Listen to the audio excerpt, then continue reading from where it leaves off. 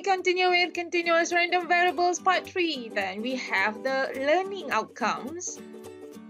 Then for this one is actually the exercise that we're given from the previous video, question A and B.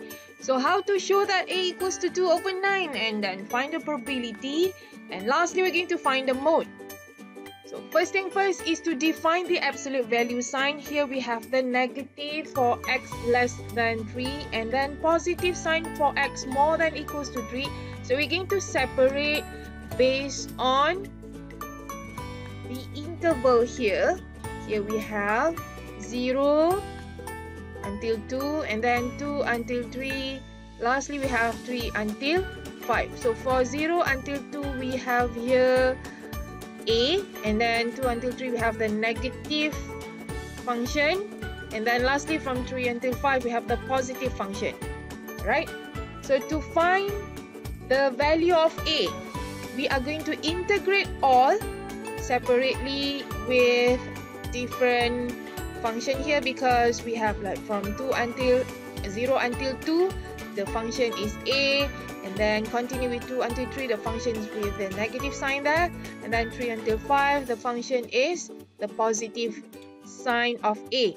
Must be equals to 1. Total probability equals to 1. So we integrate, then we are going to get to substitute the values. Then we have A equals to 2 over 9. Then we get to show that one. Okay. Now we are going to find the probability from 0 until 3. We are going to separate 0 to 2 because that is actually different function, and then 2 until 3 here. So we do it separately like this. Then we integrate. Next, we are going to substitute the values. Here is x, so we substitute 2 there, minus 0, minus with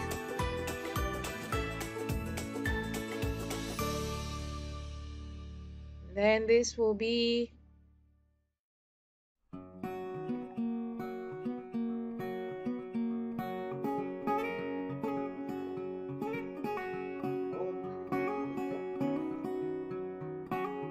when we calculate the value, we will get 5 over 9.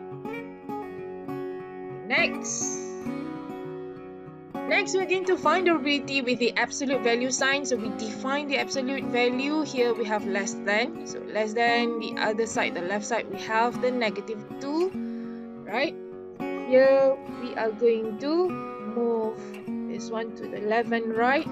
So we will have 1 until 5. Integrate 1 until 5. So we do it for different function, 1 to 2. And then 2 until 3, lastly 3 until 5. Right? So we do it one by one and then integrate. Then we substitute the values. We calculate, then we're going to get 7 over 9. Next, we're going to find the mode. So we substitute x equals to 5.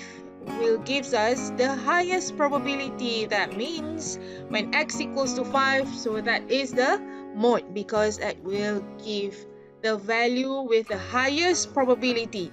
Because if we look at the graph, if we substitute 2 and then 3 and then 5 will give us the highest probability. Okay, so the mode is actually 5. So this is the exercise question that you can try, and this is the answer. Thank you.